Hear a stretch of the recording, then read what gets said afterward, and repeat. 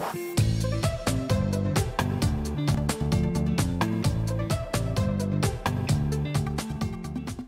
bought the Supreme package last week, and I've just been having a hard time getting right into it. I finished the fundamental videos last week, so today I'll be considering day one of looking at the day by day. And I guess my question is like, how do you get into that mindset? So like I seen your videos, you said like not to take a cold diagnostic test, but I did. And like I feel like very discouraged like with the score. Like it's horrible, like, it's horrible. I feel like so like just getting into that mindset, I would really appreciate any tips on that.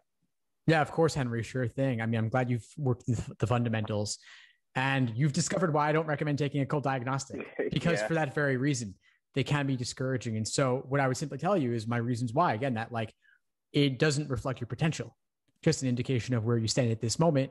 And the LSAT is like a foreign language. So of course, a diagnostic in a foreign language is going to show you that you don't have the foundation in that language. You don't know the grammar, the vocabulary, the structure, none of it, right? So you've completed the fundamental section of the course that gives you at least some basic familiarity, but it's simply an overview.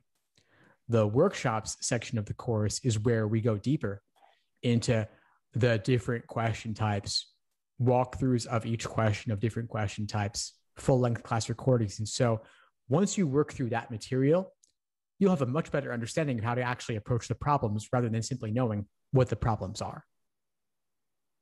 Yeah, I see like I didn't like there was just a lot of language. So like I watched a video where it was like a sort of a Jeopardy type. I have no idea like any of those answers to those questions. I was just watching them and it just felt like but I feel like I could probably like learn it in the future, like understand what they're saying. Like so I was watching like the logic games intro and then the LR intro and things like that. It started to sort of make sense. So that's why I hope in a few months to get it down.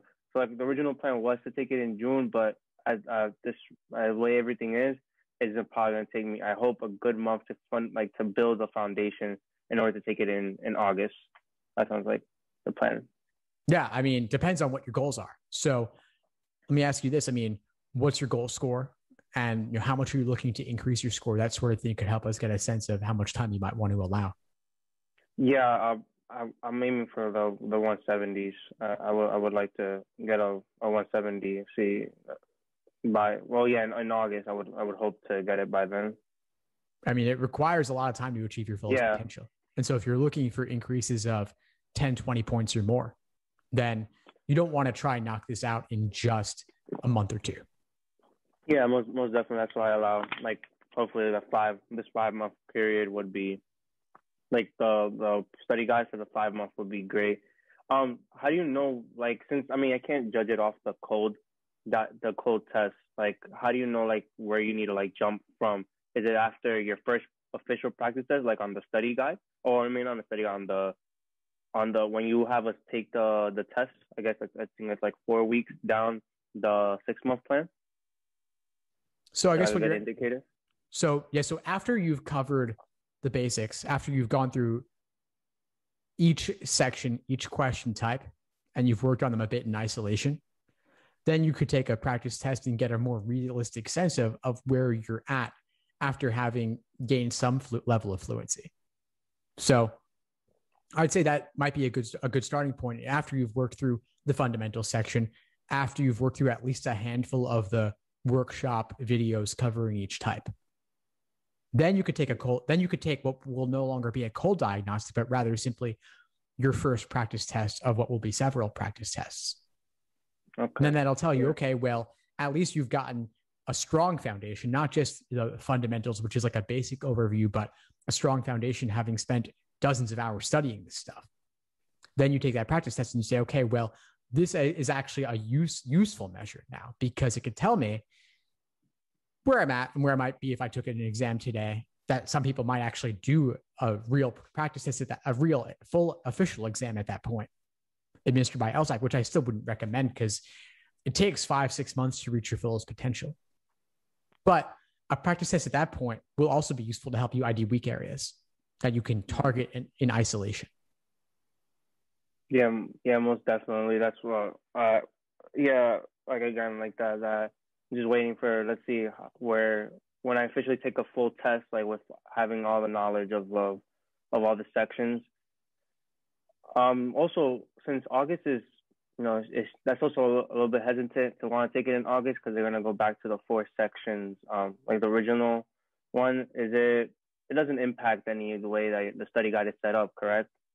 No, it doesn't change anything. The only thing it changes is that you're going to want to include that extra fourth section, unscored experimental, that you're not going to know the position of.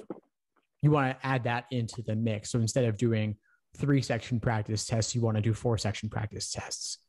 And you want that to add the extra section, any of games, reasoning, reading comp, and any position. Could be first, second, third, or fourth. You want to also include a break between sections 2 and 3. And you want to give it your full effort because on test day, you're not going to know. So what you could do is you could take another exam. Let's say you want to take exam number 80, cut it into 4 parts and insert each of those 4 parts into tests 81, 82, 83, 84. And then later you could tally your results for what 80 might have been had you taken it separately. Okay, and then see what would be the difference between just time, just to push yourself to do more in the time, because instead of the 3 sections, there will be the 4 sections. Let's see. I have one more question. 1 second.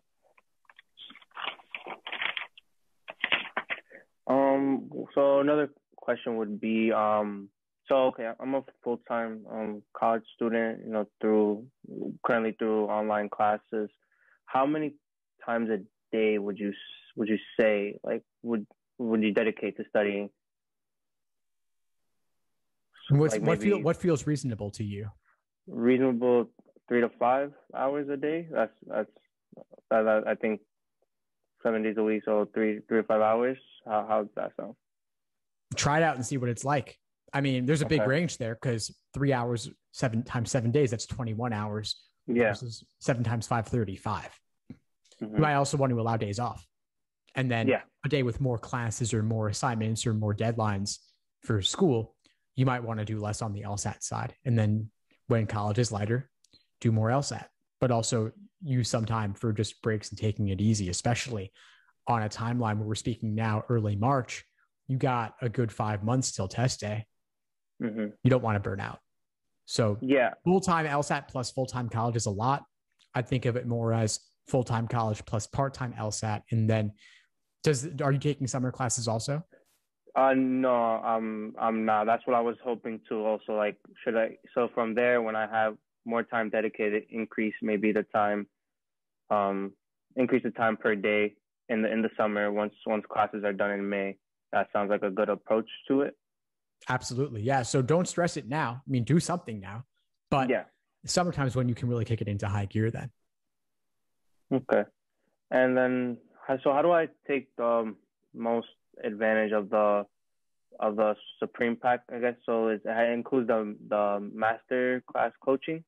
Yeah. So definitely attend the live classes. I mean, you have the all access to all the classes plus the coaching mastermind. So attend everything you can. You may not be able to attend as much now because you're in college. Oh, the classes are at night, so it depends when your classes are. But attend the classes, watch the recordings. You can also submit questions in advance of class, and they can help determine what we cover in class too.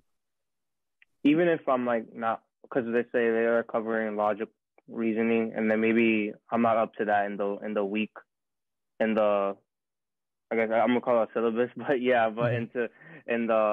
in the week by weeks, is it okay should I still join? Should I still see what other students have to say, even if I have no I guess foundation in approaching let's say logical reasoning? Yeah, I would still definitely attend. I mean, the classes give you the basics to help you learn enough to benefit. Okay. And you could always ask questions on things you're confused about too.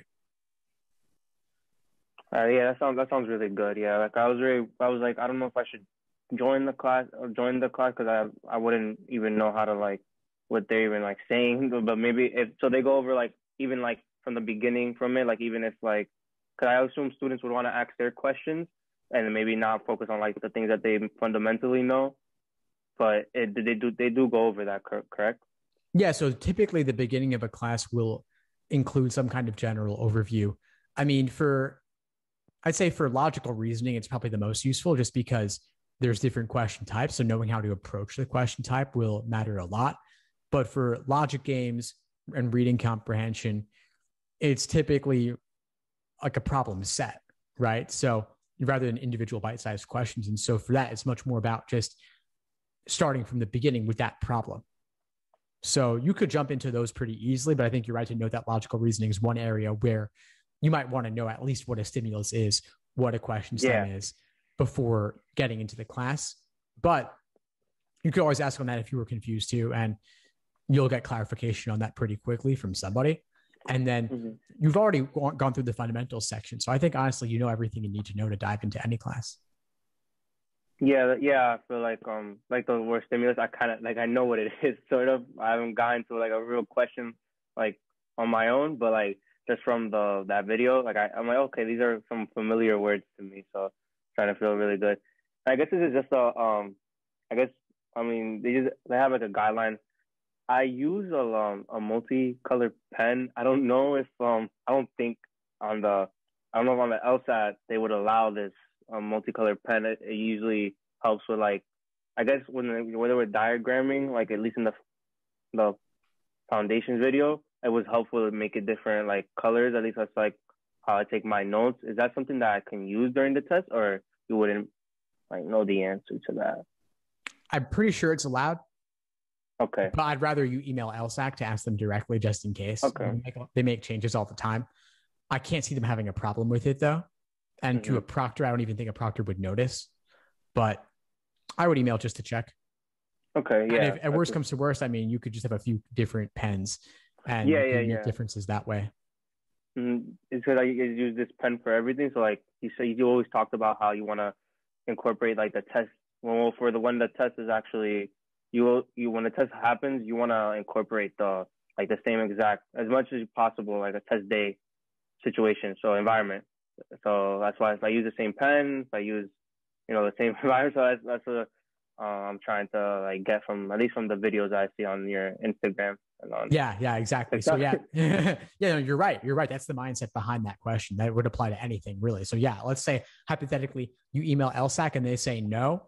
At least you've now got 5 months to find a different way of doing things and get used to that way. And alternatively, if they say yes, it's fine, fantastic, then keep doing it. Yeah, most definitely. And then also like save their response in case, like, let's say the test day proctor gives you trouble about something. You could say, hey, like, do you mind if I show you LSAC's email to me because they said it was fine? And I don't think they'll have an issue with pens. I'm just speaking more generally in case there was something else like that comes up over the next several months. And then, so I know, obviously the 3 greatest sections are like the most important, but is the essay by any chance, like, is that something that you review, or is it like lightly, like the essay at the end of the exam? I think so the writing sample. Yeah. So the writing sample. Yes. So the LSAT writing sample is, you're right, it's not as important as the scored sections, but law schools can look at it and they sometimes do. I have a couple of workshops in the course on the writing sample specifically. So check them out later. I wouldn't worry for now though. Focus on the scored stuff that matters the most. And yeah, most definitely. When you're done, I mean, let's say you take the LSAT in mid-August. After you're done with it, take a day or two to take it easy because you deserve it. And then you could watch the writing sample workshops and then knock that out too. It's really not that big a deal though. And then you also have the personal statement workshops and application, which is down the line, but I hope to apply for, so I guess next cycle, that would be so for fall 2022, you have those online on your website and also, correct? Yeah. So we got a whole section of the course just on admissions, and we've got admission sessions every week as well on Wednesday nights. We've got things covering admissions. We have application essay workshops. We have walkthroughs. This week we have something on the diversity statement. We've got a lot of questions on that. How is it different from the personal statement, and who should write one, that sort of thing. The answer, by the way, is that everybody should write one and find a way to talk about what diversity they bring. So I definitely suggest attending that and anything else. But of course, if the LSAT's your focus, that's fine. I mean, you can catch the recordings on admissions later. All right. Yeah, I think that's all. Is there any questions for me moving forward? I would just ask you, come to the classes. That's my question for you. Yeah. Please go is to come to the class. Can you come to the classes? Come to the classes, make full use of them as you're able. I get that you're busy with college too, though, so I wouldn't expect you to attend every single one, but attend, and don't be shy to attend if you haven't covered something as much as you might have liked to yet, because the class is the way for you to cover it more. Yeah, most definitely. I'll try to attend I'll try to attend once a week. I'll try as many as possible. As those are a good rule of thumb. So yeah, as many as possible. At least once a week, just to keep you engaged and keep this as something that's an active part of your life. And then don't stress anything, because you can always catch the recordings of everything you miss. All right. Thank you very much. Of course, Henry. I'm glad we connected. Keep in touch, and I'll see you in class soon. All right. Thank you. Thanks for tuning into the show. Please subscribe if you haven't done so already to be notified of new episodes as I release them. And feel free to reach out if you need anything at all as you move forward with your prep. I'm happy to help however I can. In the meantime, I'll wish you all the best and take care.